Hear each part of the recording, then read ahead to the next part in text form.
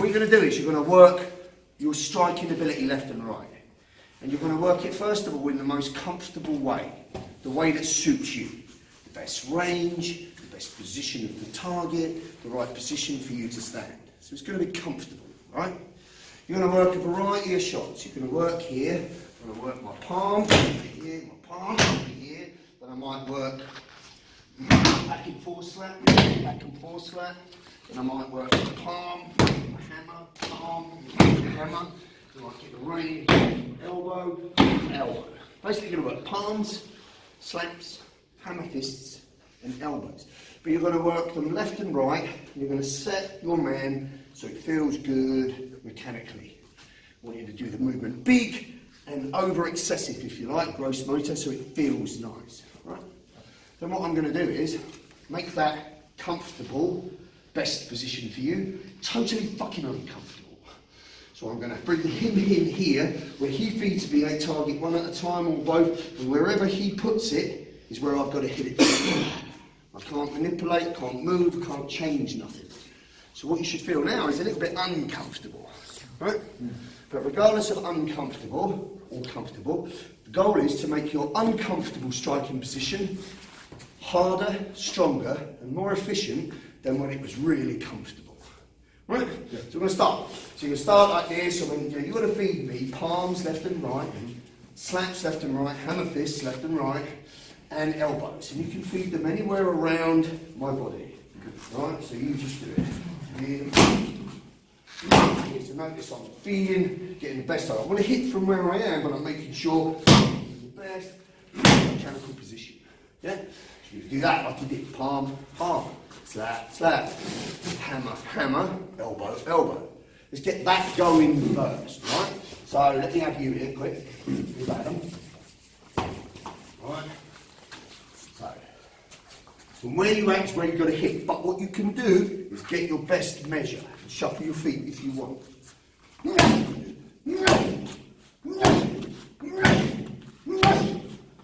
Right, let's say hammer, fists and elbows. Good. Elbow, elbow. Good. So that's what you do. Right, get your kettlebell partner. Let's work back to here in this part of the drill is. You've got as much time as you want to fix things. It's comfortable because it's lit, the ideal range, you're in the ideal position, etc., etc. Everything's good. So take your time and make every shot a really good, best shot. Off you go.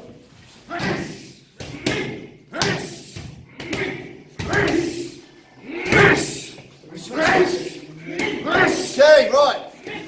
Looking at the same kind of range, first of all using the same tool.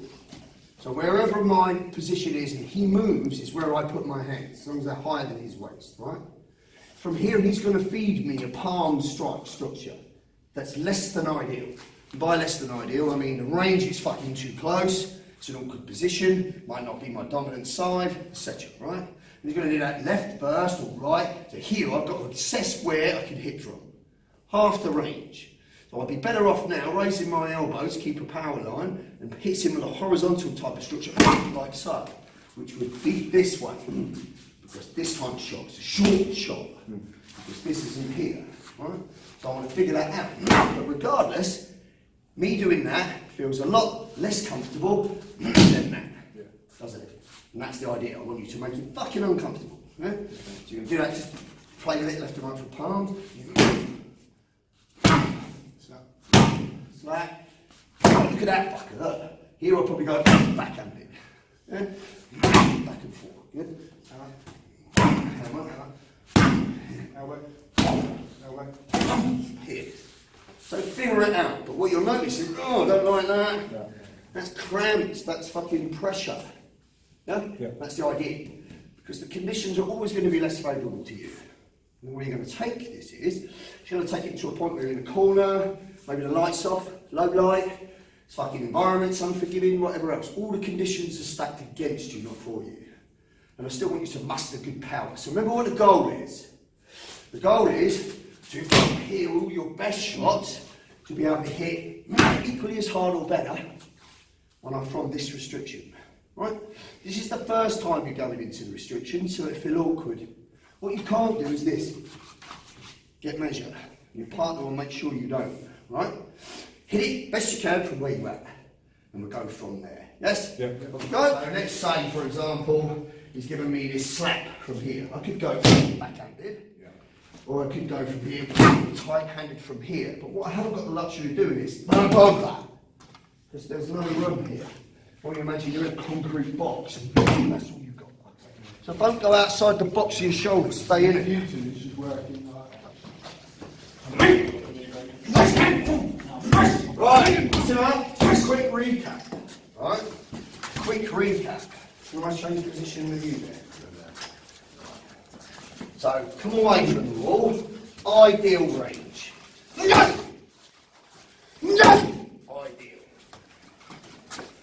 Okay, lesson ideal. Here again. They feel the same.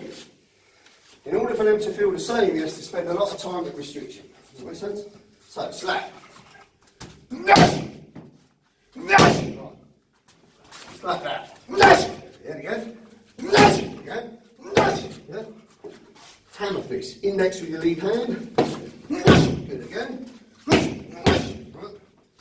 Restriction. Where it's at. Imagine there's a wall here. Go on, do it. Again. Here. Again. Good. Right. Elbow. Again. Elbow. Yeah. Maybe straight up from here. Horizontal. Maybe cross this way. There you go. There's the shot. Big wrist. Play space.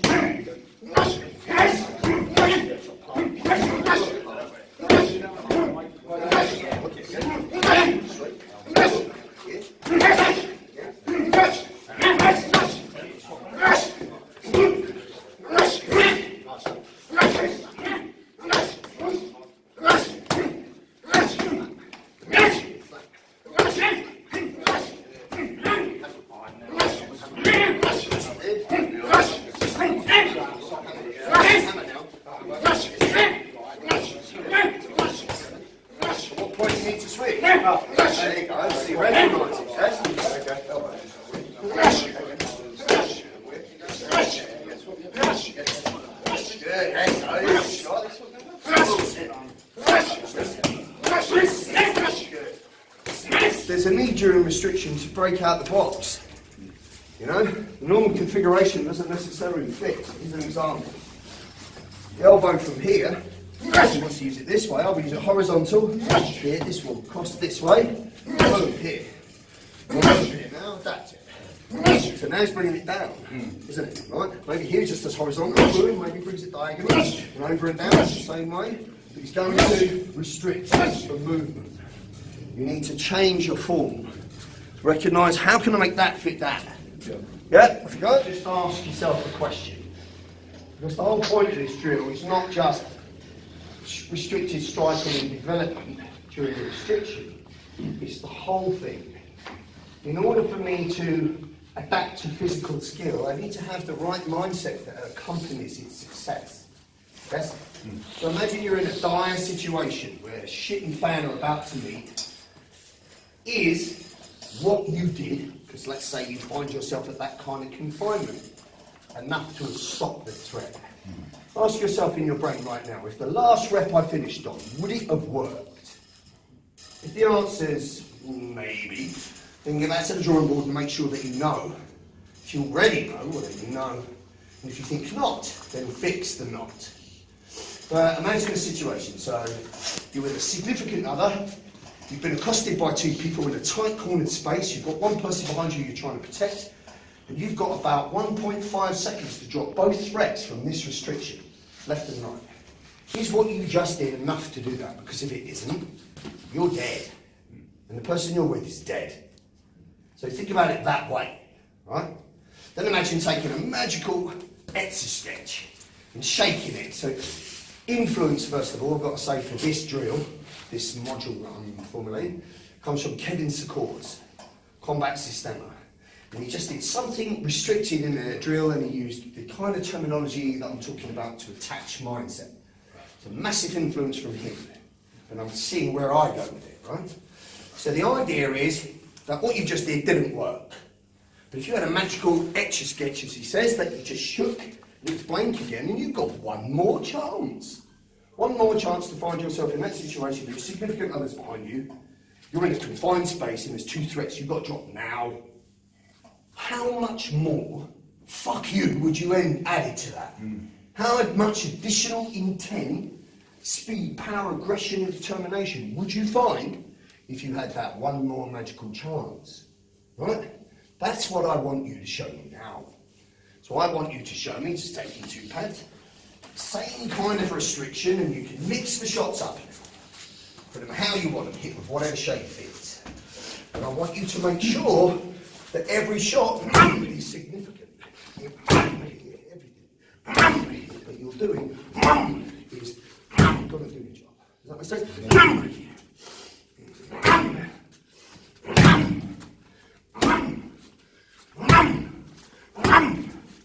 So, really just find the intent, find the fuck you, and multiply the volume now from what you last just did by 10. Now ask yourself the same question. Is what I've just done enough to get me and her safe? If not, why not? Fix it. Got it? Right.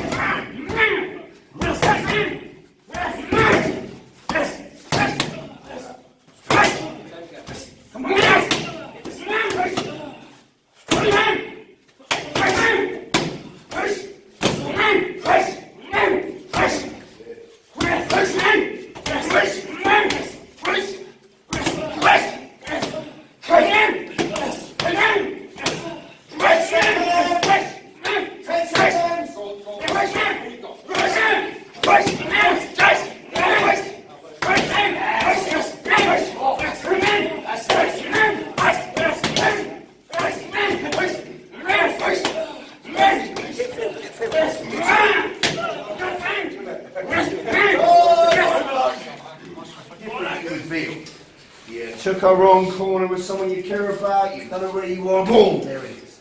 You're here, fuck. It's an immediate thing. You see a cunt reach for a weapon, boom, you've got to drop it. His mate's on you, boom, you've got to drop it. Like that, yes? And then you've got to get someone safe. If you don't do that, you're both dead. So if you get one more chance of doing that, how much more hateful would you do it? Right? Add that. Let's go.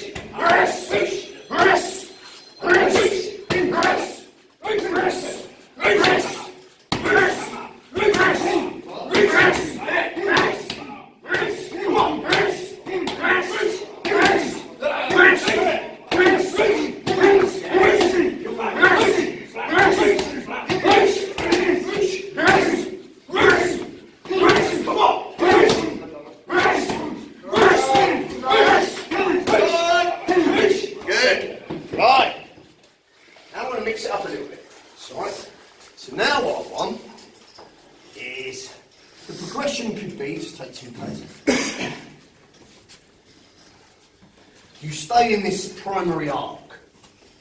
So your primary arc is basically 10 to 2, it's your peripheral vision. Your peripheral vision under relaxed circumstances is quite wide. But probably when you're walking down the road, particularly if you're in condition orange or you're potentially alarmed to something coming towards you, you have probably closure to at least 10 to 2, which means this is your primary fight in the arc here. Yes?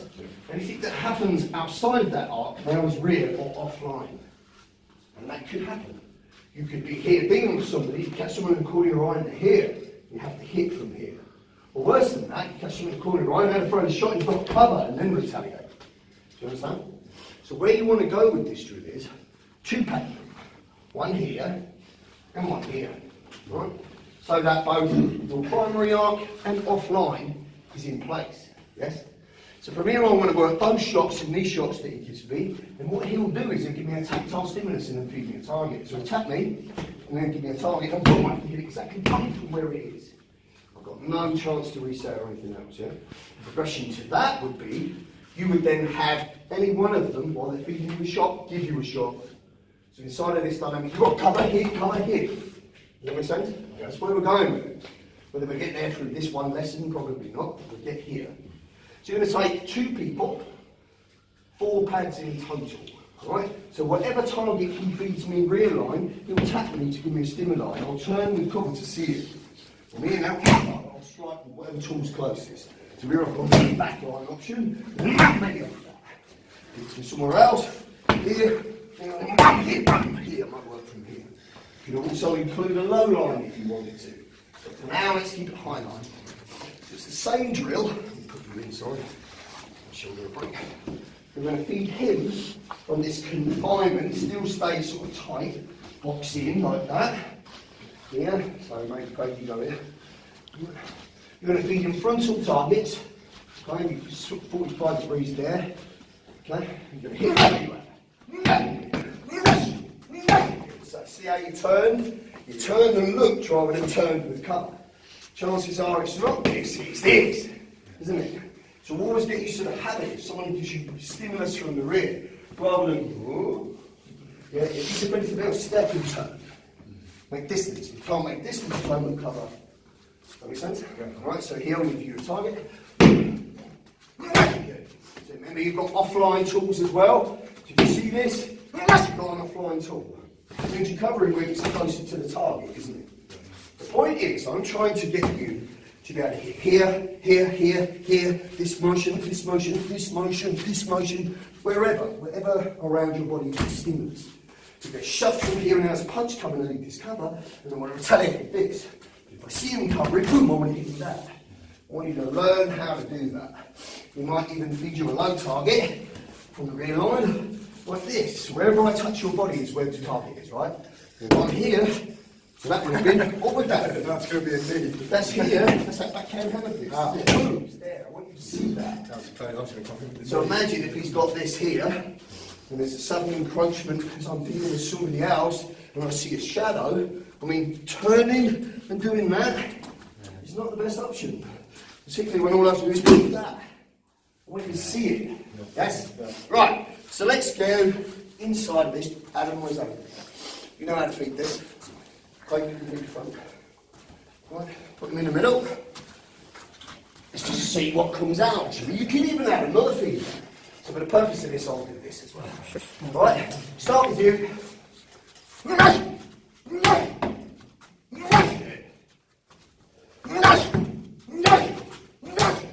Would he engage with you and then you can tap him from behind? No. Just carry on. So see how you're turning? Use that lead side. Yeah, so here. Use that lead side. Yeah, if I change that range, what does that become? Elbow. Yeah. This is what I want you to see. I want you to see out the restriction. So for now, let's just do it in order, and then we can randomly mix it off. Do you think keep it maybe for the beginning a little bit slower? Because my speed reaction wants to go into the most dominant rather than... So yeah, this is not about speed. So we use a drill like this for speed. If I show you the target, I want you to hit it immediately. I don't want you to see it, then hit it. I want you to see it, hit it.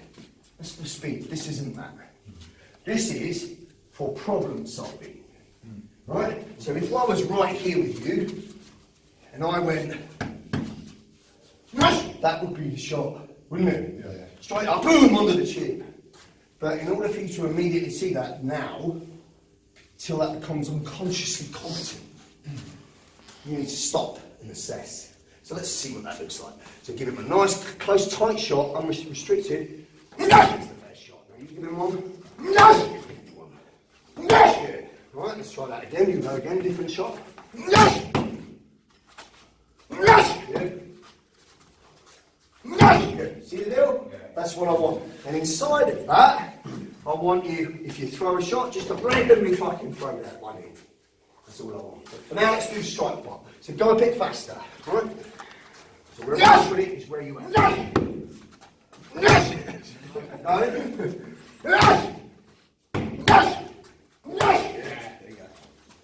You're fucking all fucking Come on. That's where it is. Good. Good. Get the deal? Yeah. Right. And now you're going to do it for 2 people. Alright? So get into a group of 3. 4 pads. Let's work it.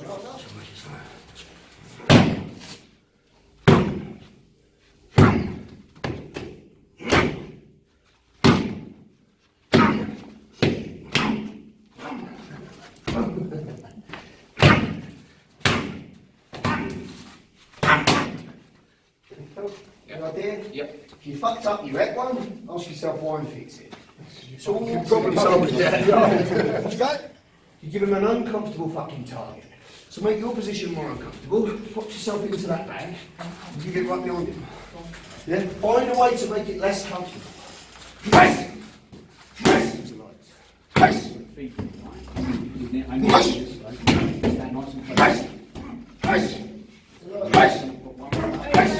Press!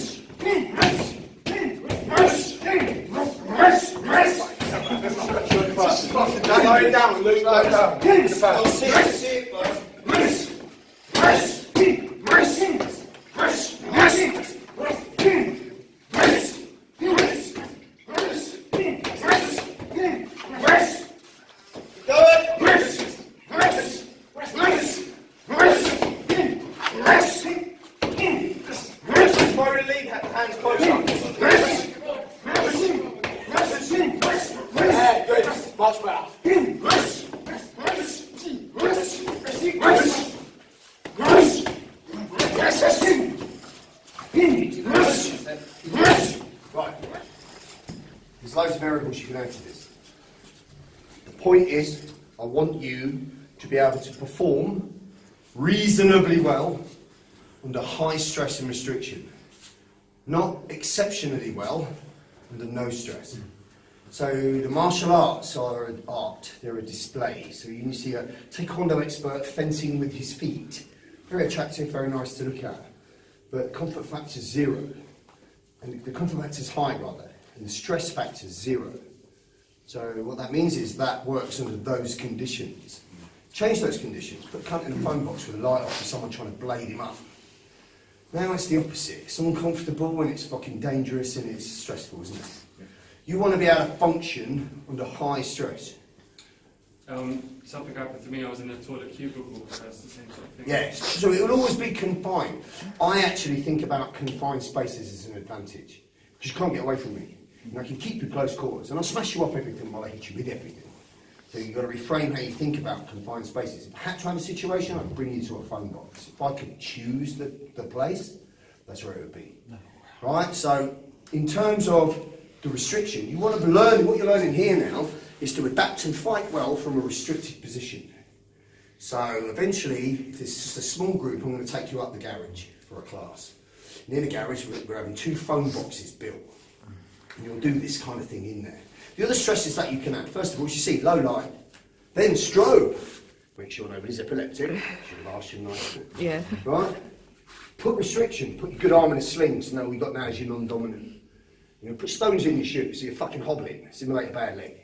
If you can fucking bang real hard and get effective dynamic out of your training from these kind of restrictions, then when the bloke's in front of you gobbing off in broad daylight, it's Christmas. Does that make sense? Yeah. So this is what the drill's about, yes? Yeah. Right, so the person switched in now. So you're not fixed. You can go there, or you can go there. So anywhere in this cone.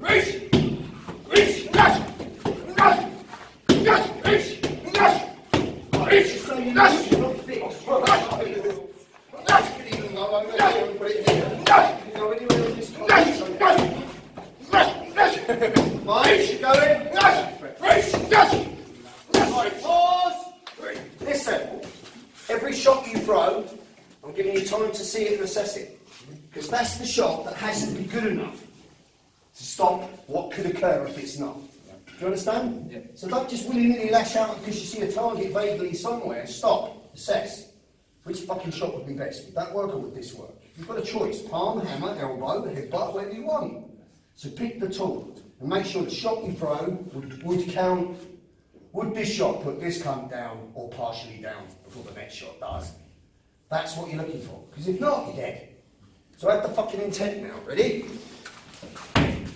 Go! Nice! Nice! Yes! Race! Yes! Race! Yes! Race! Yes! Yes! Race! Yes! Yes! Yes! Yes! Yes! Yes! Race! Yes! Race! Yes! Yes! Race! Yes! Yes! Yes! Yes! So, if you train in anything, particularly within self-protection or combatives, you should look outside the box, you know that, right? You know, I'm not one of these people that says you've got to stay loyal to the brand. No, you should go look everywhere. So everyone's got something, right? Some of it you'll see and recognise it as flowery, but look deeper. So for example, in a situation like this, it's logical that whichever way you move, your hands are in proximity to your forehead all the time. They're not down here, they're here. So I can strike or I can cover. At any point I can cover or go offensive, yes? Yeah. Don't get down here. I'm confined in this threat. What you'll also notice is stimulus coming from all directions, so it helps turn with cover. So if you look, KZ, for example, or what now is Defence Lab, they do all these kind of motions with their hands where they fight from this position and then they hit all from these kind of positions. I'm not as proficient in it as him, but I'm familiar. This belongs here. A lot of what he was doing there is stuff he's seen from KZ where he's covering and hitting out of cover. Look there, look everywhere. But your bottom line is, what you want in your toolbox are skills that will work offensively and counter-offensively. Does that make sense? So look at everything. Declutter all the flowering shit and look for the essence of what you could do with it, particularly if you had bags of intent backing it up. Does that make sense? Yeah. Any questions on that? Right, good. Grab a quick drink, I'm going to do one more.